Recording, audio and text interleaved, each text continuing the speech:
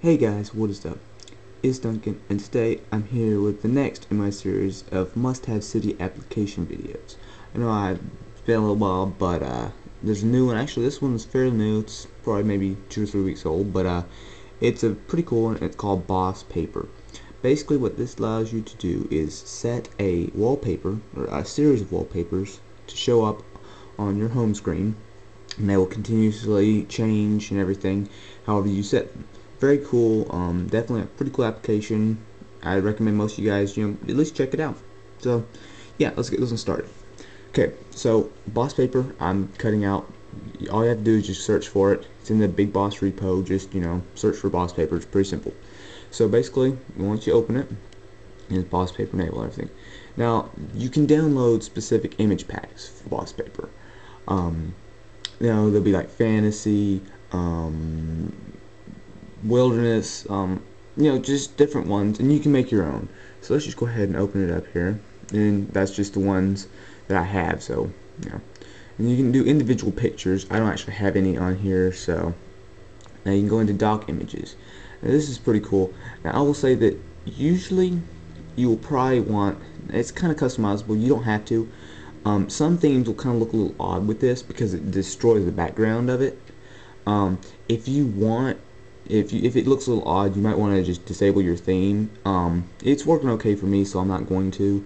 I'm using the Illumine or I don't know how you say it, theme right now, so it's okay. But so sometimes you might want to disable the theme, and then you can change docks and stuff. It's all about customization, really. And then there's color select, which is just if you want like red, then change to green, etc., etc. Now there's transitions. This is definitely a very cool thing. So let's say, now this is a transition, so I'm just going to click the little thing. So kind of funny, and you can do the different things, like you can just test them and see, like this is, and basically those were your things on your sorry guys, like that was pictures that are going across your BossPaper. Then that's what you're gonna see. So you can definitely just experiment with that. I'm not gonna mess with it. And then there's a lot of different things, like you can change like how fast to change how fast, like if you want it to go every like 30 seconds or every 10 or whatever. It just kind of depends. I've got mine cranked up a little bit, and then there's just lots of different things, but basically that's it. Yeah, so once you're done, just hit home button, and here we go.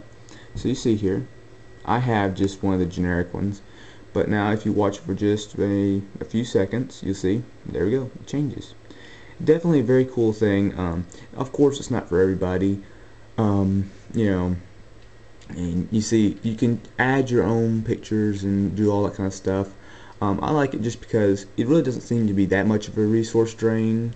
I mean, I really can't notice that big of a difference, and I mean, you still scroll through fine and everything. It's definitely a really cool application. I recommend guys check it out. BossPaper, totally free. Get it in the Big Boss repo.